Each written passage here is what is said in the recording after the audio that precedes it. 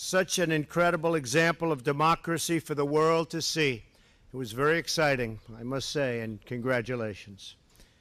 This morning, President Moon and Vice President Pence laid a wreath at the Korean War Veterans Memorial to commemorate the 67th anniversary of the Korean War. It was a beautiful ceremony. We will never forget that Americans and Koreans bravely fought and died together for a free Korea. To the Korean and American veterans of that war, great people, we are eternally grateful for your service and for your sacrifice. More than 6 decades after our partnership was forged in the fires of war, the alliance between the United States and South Korea is a cornerstone of peace and security in a very, very dangerous part of the world. The link between our countries, cemented in battle, is now also tied together by culture, commerce, and common values. Together we are facing the threat of the reckless and brutal regime in North Korea. The nuclear and ballistic missile programs of that regime require a determined response. The North Korean dictatorship has no regard for the safety and security of its people or its neighbors, and has no respect for human life, and that's been proven over and over again. Millions of North Korea's own citizens have suffered and starved to death, and the entire world just witnessed what the regime did to our wonderful Otto Warmbier. I thank President Moon for expressing his condolences on the travesty of Otto's death. Our thoughts and our prayers remain with his wonderful family. The era of strategic patience with the North Korean regime has failed. Many years, and it's failed. And frankly, that patience is over. We are working closely with South Korea and Japan, as well as partners around the world, on a range of diplomatic, security, and economic measures to protect our allies and our own citizens from this menace known as North Korea. The United States calls on other regional powers and all responsible nations to join us in implementing sanctions and demanding that the North Korean regime choose a better path and do it quickly, and a different future for its long-suffering people. Our goal is peace, stability, and prosperity for the region. But the United States will defend itself, always will defend itself, always. And we will always defend our allies. As part of that commitment, we are working together to ensure fair burden sharing in support of the United States military presence in South Korea. Burden sharing is a very important factor, a factor that's becoming more and more prevalent, certainly in this administration. We're also working to create a fair and reciprocal economic relationship. From when the U.S.-Korea trade deal was signed in 2011 to 2016, you know who signed it, you know who wanted it. Our trade deficit with South Korea has increased by more than $11 billion. Not exactly a great deal.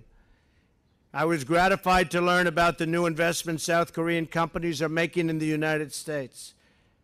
This month, Schneider is sending its first shipment of American liquefied natural gas to South Korea in a deal worth more than $25 billion. It's great. We will do more to remove barriers to reciprocal trade and market access. We talked last night and today about some tough trade issues like autos and steel. And I'm encouraged by President Moon's assurances that he will work to create a level playing field so that American workers and businesses, and especially automakers, can have a fair shake at dealing with South Korea. South Korean companies sell cars in America. American companies should have that same exact privilege on a reciprocal basis, and I'm sure we'll be able to work that out.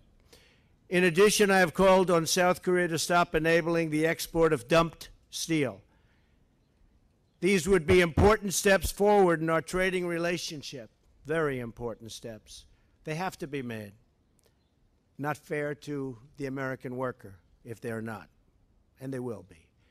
Our teams are going to get to work on these issues, and they're going to sign a deal that's great for South Korea and great for the United States. Mr. President, I'm thrilled that you are here today and deeply honored that you choose to go to the United States as your first foreign trip as president.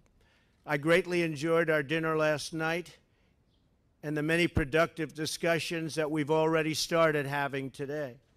I look forward to working with you for many years to come to strengthen our alliance, protect our citizens from common threats, and deepen the enduring bonds of friendship between Americans and the great people of South Korea.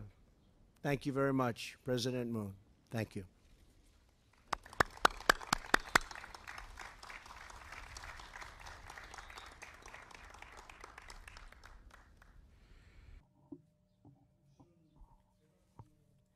Let me begin by expressing my deep appreciation to President Trump for inviting me to the White House and extending me such a special welcome.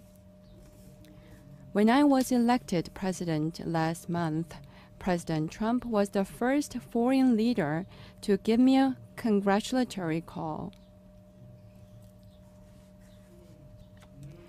After going through such a tumultuous journey, the Korean people finally achieved victory. The words of President Trump conveyed the warmth of the American people's hearts for what we have accomplished in Korea.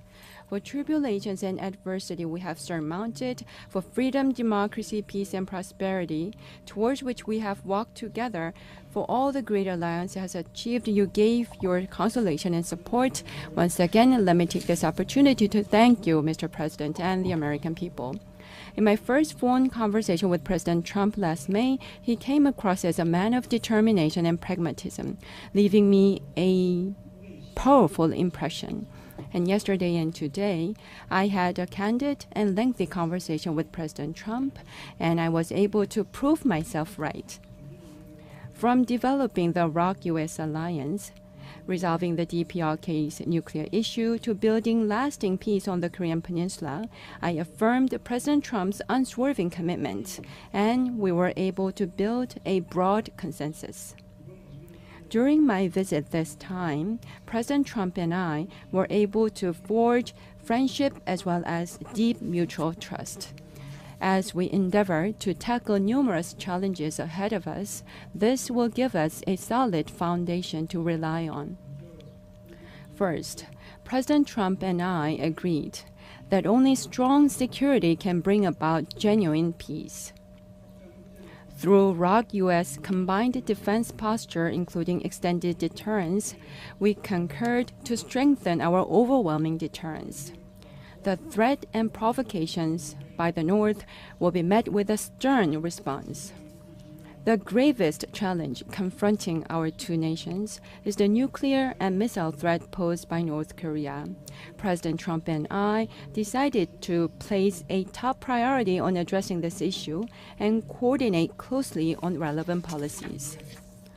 To this end, our two leaders will employ both sanctions and dialogue in a phased and comprehensive approach, and based on this, we both pledged to seek a fundamental resolution of the North Korean nuclear problem. The North Korean nuclear issue must be resolved without fail. North Korea should by no means underestimate the firm commitment of Korea and the U.S. in this regard. I also urge Pyongyang to promptly return to the negotiating table for denuclearization of the Korean Peninsula. National security leaves no room for either compromise or concession. On this occasion, the U.S. and President Trump's firm resolve for the alliance is noted with great appreciation. The Republic of Korea, for its part, will strive to strengthen ROK-U.S. combined defense capabilities, while at the same time, by pursuing defense reform, build up its own capacity to defend itself. As we undertake these endeavors, bilateral cooperation in defense technologies, I hope, will gather further traction. Second, economic partnership between our countries forms an essential pillar for future-oriented development of the alliance. We both agreed on this view. Economic growth and job creation will be promoted to ensure our peoples enjoy greater mutual benefits through the collective efforts we committed to make.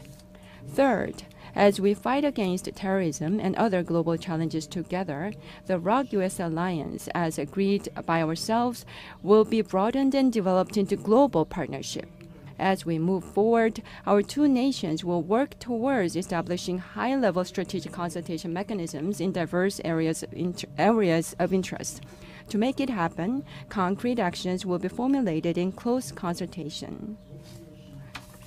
I would like to take a moment to convey my heartfelt sympathy and condolences to the American people and the bereaved family grieving over the death of Mr. Won-byeol.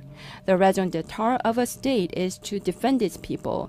I deeply sympathize with Americans who are saddened that they were not able to defend their fellow citizen.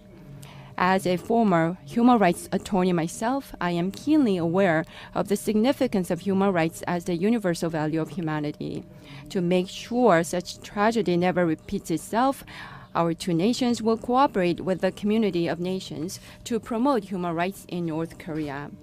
I also invited President Trump to visit Korea this year, and he graciously accepted my offer.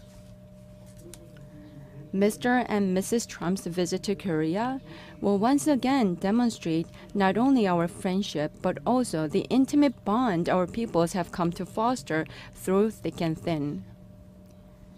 Your visit will become yet another milestone in defining our partnership. I will see to it that myself.